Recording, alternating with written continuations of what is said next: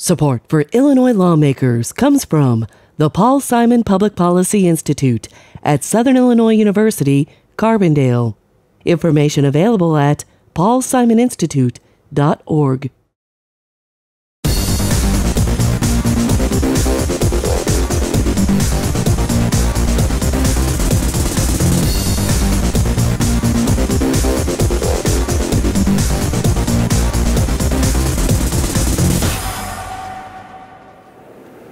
Welcome to a special fall veto session edition of Illinois Lawmakers. I'm Jak Tichenor, along with Amanda Vinicky of Illinois Public Radio. Amanda, a lot of folks have been watching the fall veto session as the clock ticks down to the last minute on what's left of the stopgap budget. That expires on December 31st. There was a lot of hope around this building and the state that some things would be worked out. But as we found out a little earlier, coming out of that leaders meeting, things don't look good at all. Things don't look good in the slightest, Jack. If people were hoping for a budget for Christmas, I think instead they're going to get lumps of coal, in fact. So not perhaps a good start to 2017. The leaders, and this is perhaps something to take away as significant, that after having not met for months, since summer really, they have at least been talking. So all four legislative leaders and the governor, and that in itself is significant. It's just that behind those closed-door meetings, it doesn't seem as if we've had any true movement or negotiation. And actually, if anything, perhaps we saw a setback. There was a big hoopla after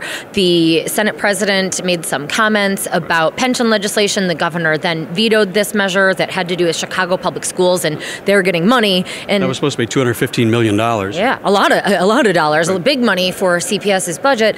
And the Senate president said, it wasn't really a deal, or at least that's what it seemed to be. It might have just been an issue of semantics, but then the governor went and vetoed this legislation. The Senate's overridden it, and as of now, the House has not done the same. But what I think the bigger takeaway from that, unless you're a CPS administrator or a student, of course, is that it shows the deep levels of distrust, and Senate President Cullerton saying, yeah, he'll still work with the governor on pension legislation, but he said he thought that they had actually the parameters of a bill ready, and instead this might set back further negotiations. And you have this war of words between the speaker and the governor. The speaker is saying, no, I never suggested another stopgap budget, but the speaker is saying that, well, the governor wants a lame duck tax increase. What is going on? It's all in the eye of who I think who you want to really believe, or what have you.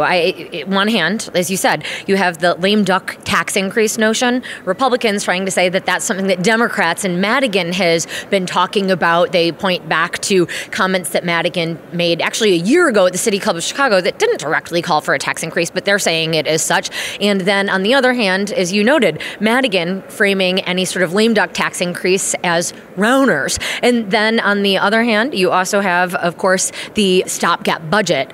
Madigan saying, I want a full budget, not a stopgap one. And the speaker says, I want a full. We can do that. We've done it 7 times before, but without any additional elements like the turnaround agenda items. The governor's now insisting that if there's anything going to happen, there has to be term limits and there has to be property tax freeze. That's a really big ask for particularly just a temporary budget. These are things that Democrats have been very reticent to do in exchange for a full comprehensive budget, let alone a short-term one. So I don't think that'll happen. So what it comes down to is stay tuned until early next year. Stay tuned until early next year. I'll add that I think representatives made it a little harder on themselves. They did pass a non-binding symbolic resolution that says disavows a lame duck tax hike, but that means if there were to ever be an agreement, it's going to be a lot harder for legislators to go along with that in early January. Amanda Vinicky, thanks very much for your expertise. We always appreciate it. And up next on the program, we're going to hear from a couple of House veterans about the view of the veto session from inside the Illinois House of Representatives.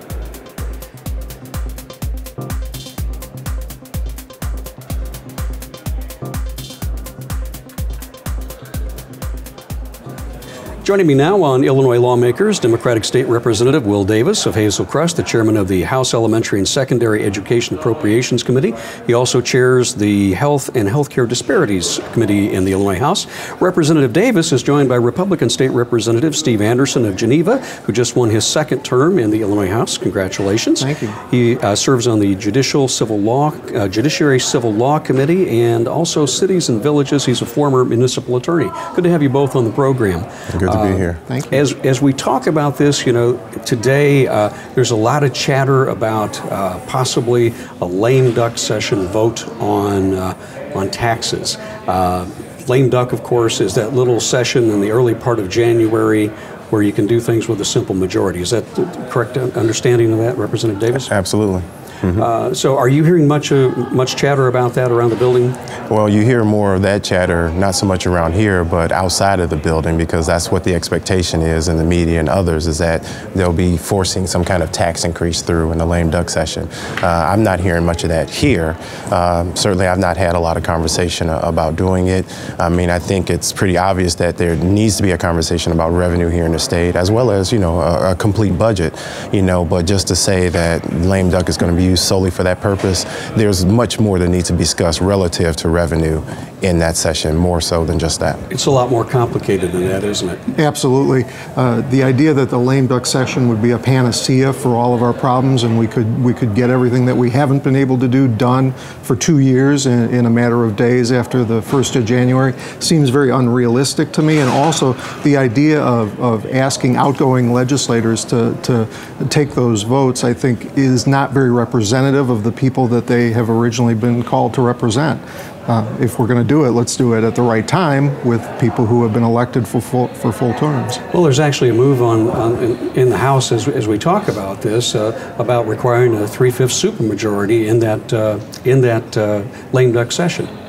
Well, I mean, of course, 3/5 majority means obviously that's a higher burden that you have to do. I don't necessarily think you do that just to deal with what was just said in terms of asking outgoing legislators to pass something. I mean, they still represent their districts until that very last day.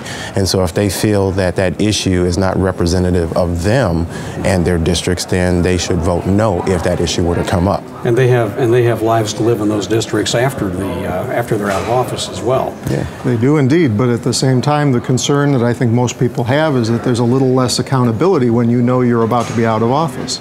You've been here in the legislature, Representative Davis, since what, 2003? Yes. And during you're just coming into your second full term Correct. as a state representative. So you've been without a budget pretty much for all the time you've been here, while you've seen other approaches to this.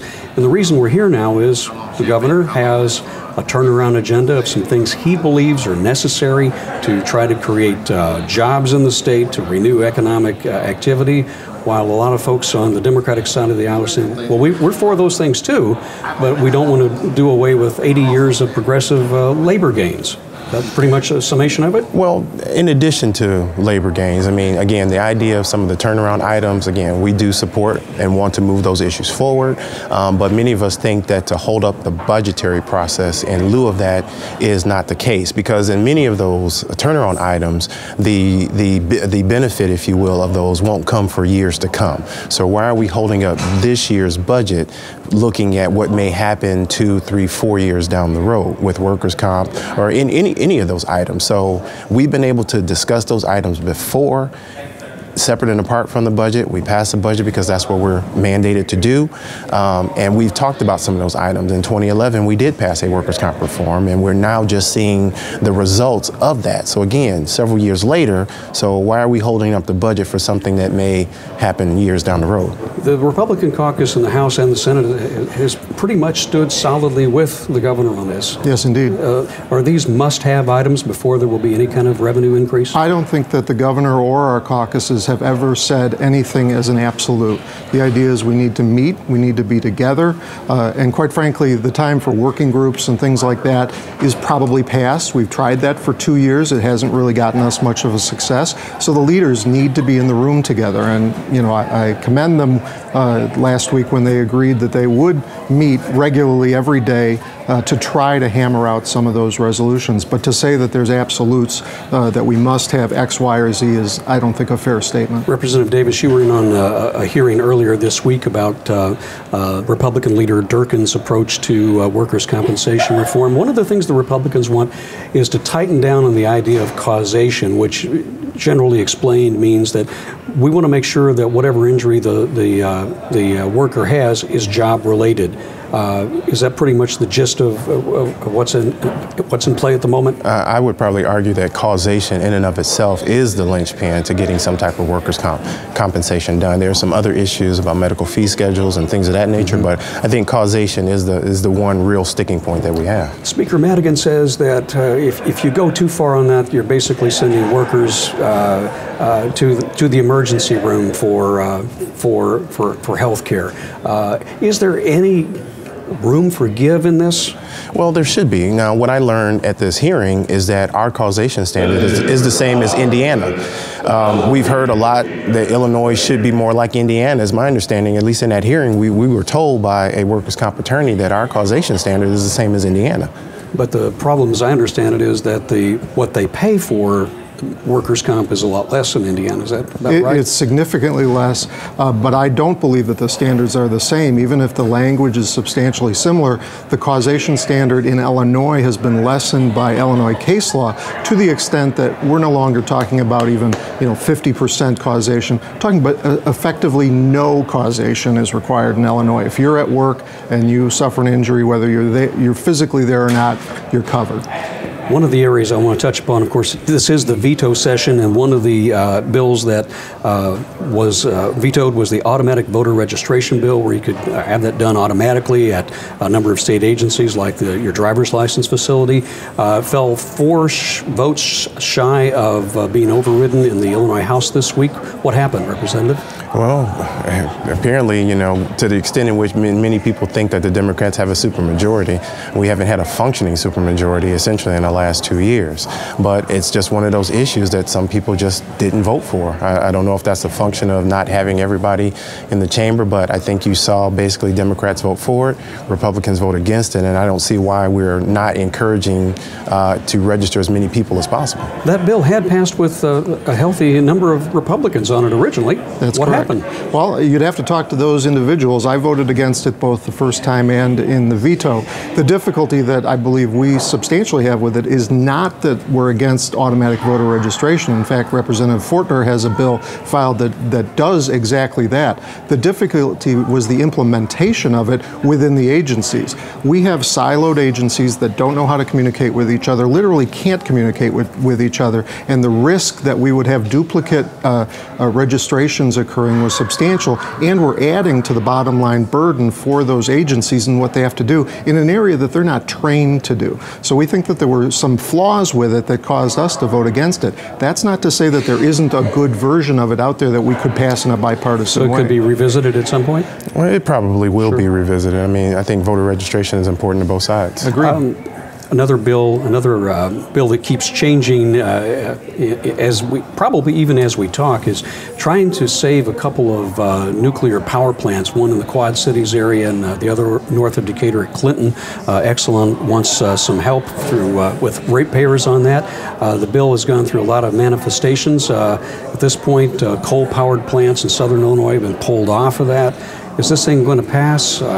It's being sold as a jobs bill for those areas, but a lot of other parts of the state have a problem with it because of the impact on utility payers. Well, it's certainly a very tough issue. I don't think even the last version that was in committee yesterday, Amendment number 3, I don't even think that that's going to be the final amendment. I think there'll still be some additional dialogue, probably some more give on the side of the utility companies to try to make it a little bit more palatable.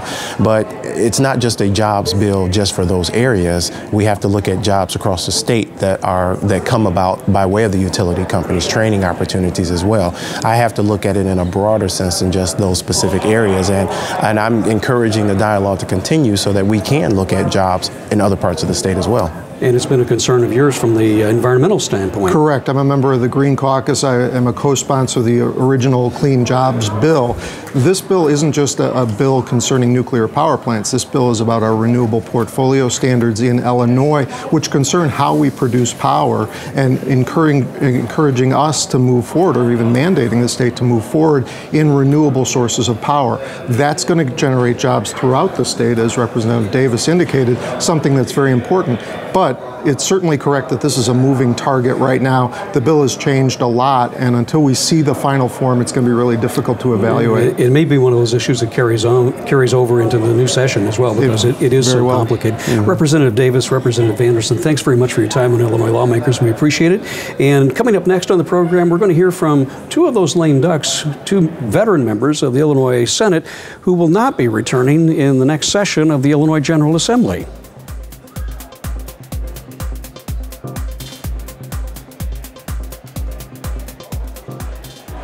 Joining me now on Illinois Lawmakers, and I don't say this lightly, two of my favorite members of the Illinois Senate, Assistant Senate Majority Leader John Sullivan, Democrat of Rushville, and Assistant Senate Republican Leader David Lechtefeld of Oakville. Good to have you on the program one more time. Good to be here, Jack. Senator Lechtefeld, you will have served 22 years by the time your term ends, and I believe you will have served 14 years. That's correct. That's a total of something like 36 years. That's a lot of institutional knowledge that's going to be walking out the door here shortly. There's a lot of talk of term limits. The governor's for that. A lot of people in the public like it.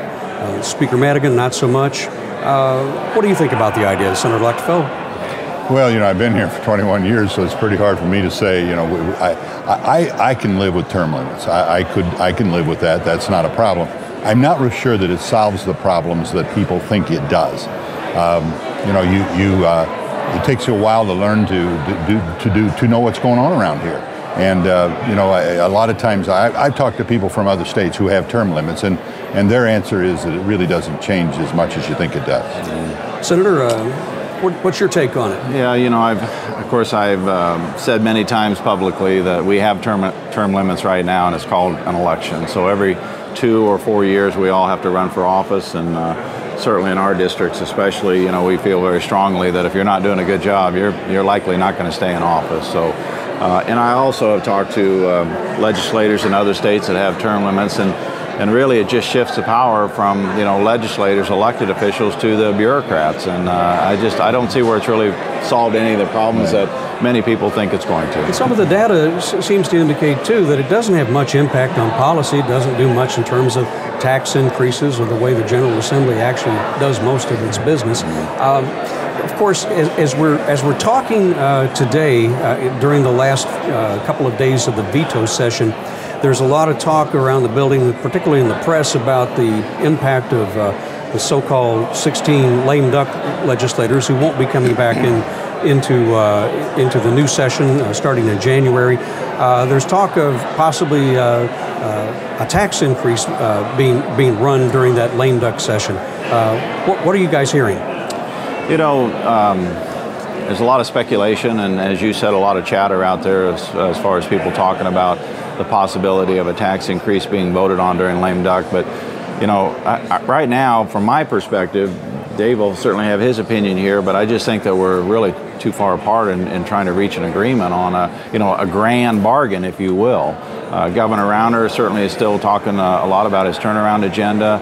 Speaker Madigan and the Democrats have said, we'll talk about the budget, but we're going to talk about the budget not in conjunction with this turnaround agenda. So I just still see a big chasm there, if you will, and I think there's an awful lot that would have to happen between now and January the 9th or 10th before there would be that kind of process happen. First of all, on the question before, I would like to say I am convinced of this. Term limits, I don't think will make that much difference. I think something we should have is limits on leadership. Whether it be 10 years or whatever. I think in leadership you accumulate so much power over a period of time.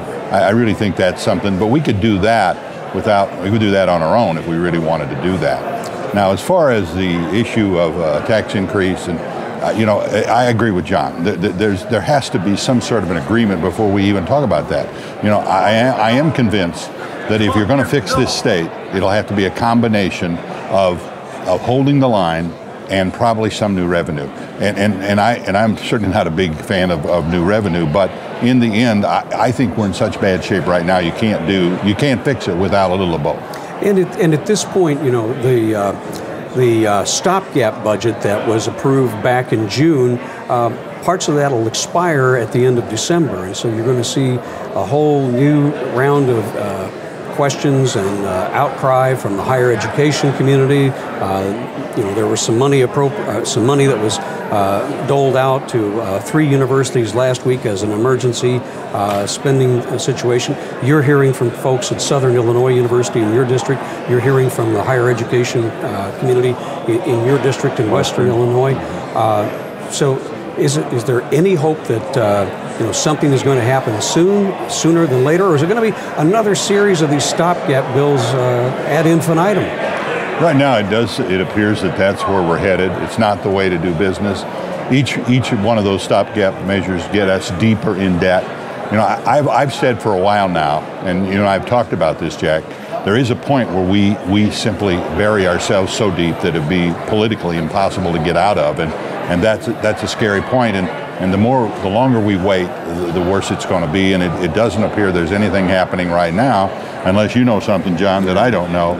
That's going to fix this, but you're going to have to come up with something soon, I would think. Yeah. I'd hope that would be this week, maybe in the veto the next veto session after the first of the year. But even there, it looks doubtful right now. Yeah. I would say that we have to do something because, as you said, the current stopgap budget expires December 31st. So the universities and many other organizations and agencies are going to run out of the ability to authorization to spend money after that in January. So something has to happen. Now, we talked earlier about a grand bargain. I don't think that's likely. So the next alternative, I guess, is another short-term stopgap budget, which doesn't fix the problem. It simply kicks the can down the road.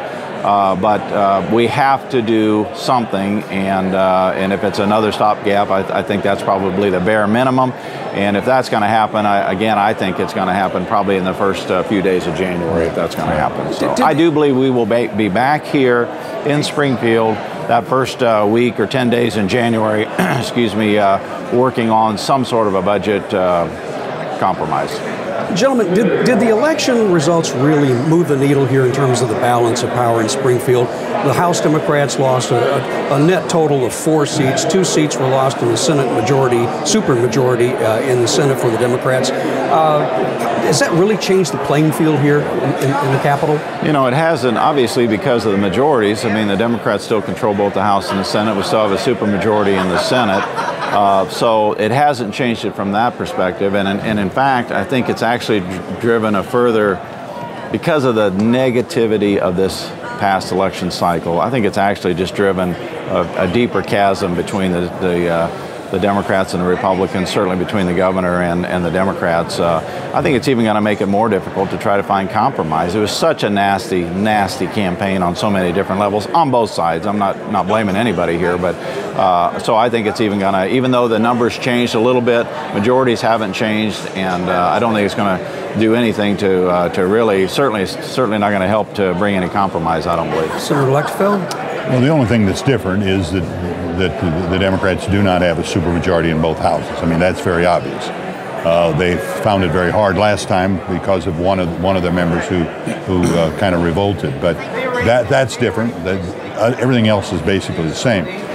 Basically, Madigan and Cullerton could have done what they wanted to do if they wanted to override anything the governor did. But I'm not real sure that they wanted to pass a tax increase by themselves. I'm convinced of this. The more and more that I've been here, this state will never be back what it can be unless we can create a situation in which people want to come here and jobs and businesses want to come. They're leaving in droves. That has to be addressed sooner or later. If not, no matter what we do, I don't think it'll fix it. And that's the major sticking point, though. That's elements of the governor's turnaround agenda. Yeah. Which is pretty hard for a lot of Democrats to get behind, although the Senate President, John Cullerton, has kept somewhat more of an open mind about some of these things. Right. And, let me go back to the supermajorities just for a minute. Yes, the House has had a supermajority in the numbers, but in reality, they were not really able to do much with trying to override vetoes or use that supermajority because there were some pretty conservative members there. You know, as far as the Senate president, I mean, John has always been a type of an individual who's willing to bring everybody to the table and try to find compromise, try to find middle ground on issues. He's done that. He's really built his career on that, and I think that we could, when we set our minds to it, and Dave, I agree with you, we do need to make some changes in the state to make it, to change attitudes for the public and business here, number one, but we also have to set our minds to the fact that we're going to come together, find some compromise, and that's what it's going to take to move us ahead. Jack, there could be, I told John the other day, so John, if you and I got together, we could fix it in not, you know, it's going to take a long time to fix this state, but we could come up with some things that would work, that people want to come here and start to pay our bills. But obviously there's too much politics involved. I firmly believe that the two of you could probably get it worked out over coffee a couple of mornings. Thank you so much. Senator Sullivan, Senator Lectiville, it's been a pleasure working with you over the years. Thank you for your service to the citizens of Illinois. We certainly appreciate it. I wish you the best. Illinois lawmakers will be back in January with live coverage of the governor's State of the State speech, and later, of course, the governor's budget message here on public television stations around the state of Illinois. From all of us at Illinois Lawmakers, happy holidays and so long from Springfield.